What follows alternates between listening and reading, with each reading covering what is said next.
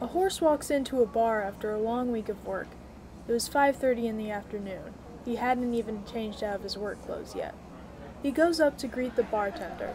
"Just a water to start," he says, before the bartender even had the chance to look up from his task of cleaning glasses. The bartender finishes his last glass and looks up to find a horse staring at him.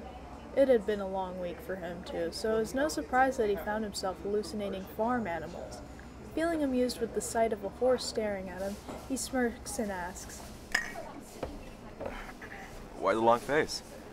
"Well," the horse begins, "it's quite a long story. One that starts long, long ago."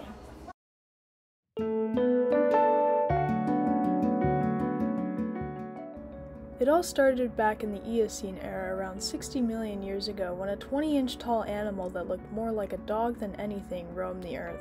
It had a short nose, a short neck, and mainly ate, plants and stuff. It was the first of the Equidae family and went by the name Dawn Horse. The next contender was an equid that appears in the late Eocene era. It stood at around 24 inches, slightly taller than the last, but it didn't look like a dog anymore. Instead, it looked like a strange deer-horse hybrid with a longer neck, nose, and face. 4 million years later, another relative of the Mesohippus appeared, the Miohippus. This new equid was significantly larger than the Mesohippus, which included a larger skull, and it sat at around 105 pounds. After 19 million years, the Merychippus joined the line of horses, and this was the horsiest horse yet. Standing at a whopping 40 inches, it was the tallest breed of deer horse yet. They had bigger brains, making them the smartest and most agile deer horse that had existed at the time. And then there comes another, only 2 million years after the last, that goes by the name of Pliohippus, which sprouted up during the middle of the Miocene epoch.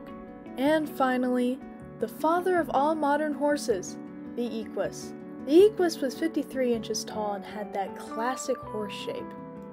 This guy eventually became the horse we all know and, well, most of us love. And that's the story. That's it? That's the story? What, you want a longer story detailing the trials and tribulations of evolution? You don't need to go all fancy on me. I appreciated your story. Good to know. Can I please have my water now? Oh, and ice would be nice. So let me get this straight. You're at a bar and you order a water. Who orders a water at a bar? I'm a horse.